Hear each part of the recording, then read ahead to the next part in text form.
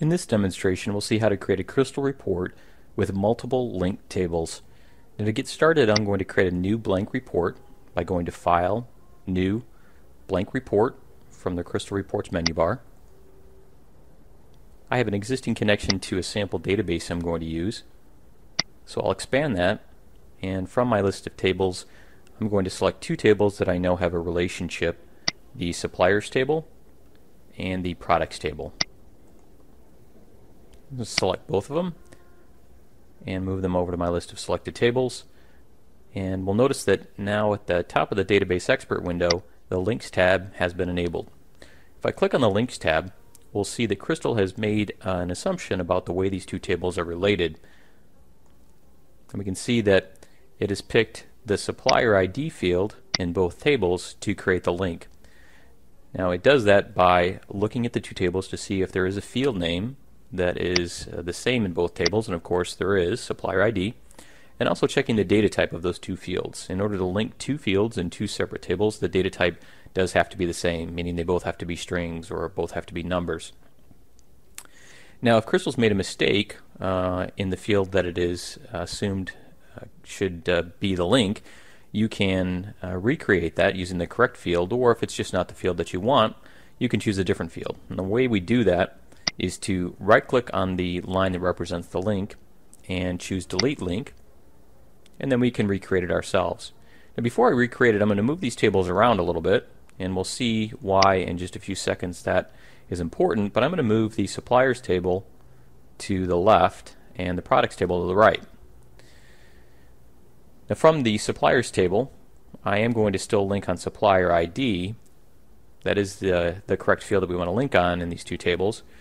But again, this could be any field as long as the data types are the same, and there is some relationship in the database between these two fields. It's a meaningful relationship. All we do is click and hold down on the field we want to link from. I'm clicking and holding with my mouse, and I'm dragging it over to the field in the other table. Of course, again in this case it's supplier ID. I'm going to let go of my mouse and it'll create the link for us. Right, so when we're laying these two tables out, we want to put the table on the left that represents what is normally thought of as the one side of the relationship. So what I mean by that is, in these two tables, one supplier supplies us with many products.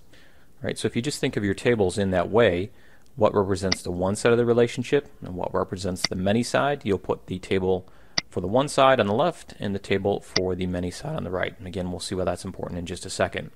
Now this link that I've created between these two fields has some additional options that we can take a look at, and to do that we right click on the line that represents the link and we go to Link Options, right, which brings up this window.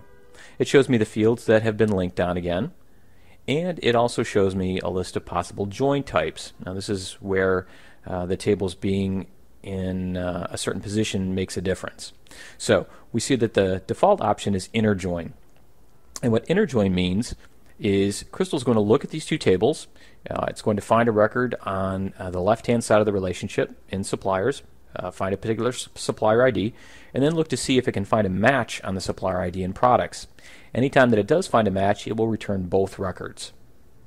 Right? What that implies, though, is that if it finds a supplier ID in the suppliers table and finds no matching products in the products table, meaning no products with that same supplier ID, not only will it not return any records from the products table, because of course there is nothing to return, but it also won't return that supplier. I mean, again, there has to be a match on both sides for any records to be returned. So that means that in your query, or in your report in this case, you could possibly not list certain suppliers in your report just because they aren't currently giving you any products, or you could be missing products that don't have a valid supplier ID. So to take care of those two scenarios, or those two cases, we have two other join types to choose from. One is the left outer join, and this is where the left and the right again make a difference for us. So by choosing left outer join, we're saying that on the one side of the relationship, or the left side of the relationship, we want to return all records. So in this case we'll get all suppliers, no matter whether they have matching products or not.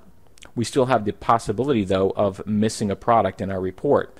And the reason we would miss a product is if it didn't have a matching supplier in the suppliers table. So again, everything on the left will be returned and only matching records on the right. If we choose right outer join, it's just the opposite. In this case, we'll get everything from the right side of the relationship, so everything from the products table, but we'll only get matches back from the suppliers table, again, where there's a matching supplier ID. So you really have to choose the join type that's most appropriate for the type of report that you're creating. Now in my case, I know in this database there are no unmatched records, so I'm going to select inner join, and that'll fit my needs and I'll get all the data back that I want. And in some cases, if you're not really familiar with the data in the database or the way the database was created, you can simply try each one of these options one at a time and test the data that you get back to see whether it's matching what you expect. Right, so I'll leave it at inner join. Of course, there are more options here in the link options window that can control the results that you get back from your report. But for right now, the defaults will work for us. So I'm going to click on OK. We also have the option to add more database tables into our report without leaving the database expert. I can go back to the Data tab, for instance, and I can select the Order Details table and the Orders table and move those over into my report as well. And before I click on OK, I'll click on the Links tab to see the additional relationships that Crystal Reports has created.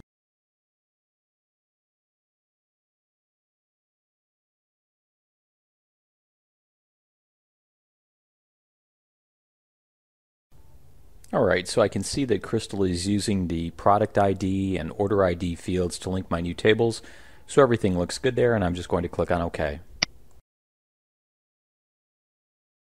Alright, now what I'm going to do is go into my database fields list in the Field Explorer and select a few fields.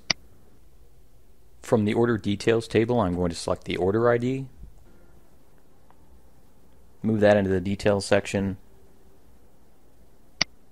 From the Orders table, I'm going to select the order date.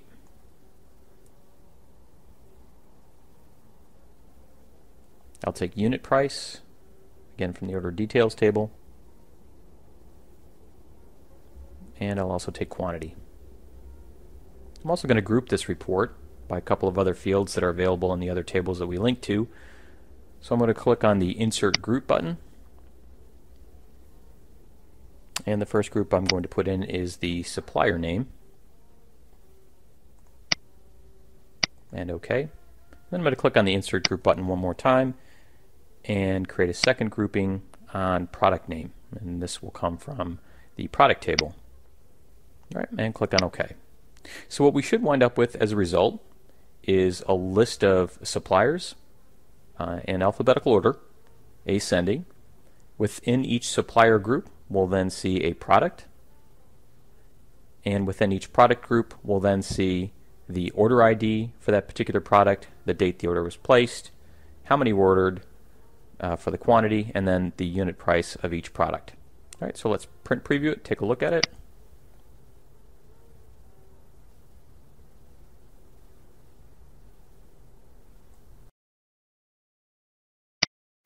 So I'll select the supplier, see the products that that supplier supplies to us, and we can see the orders that have been placed for those products and their quantity.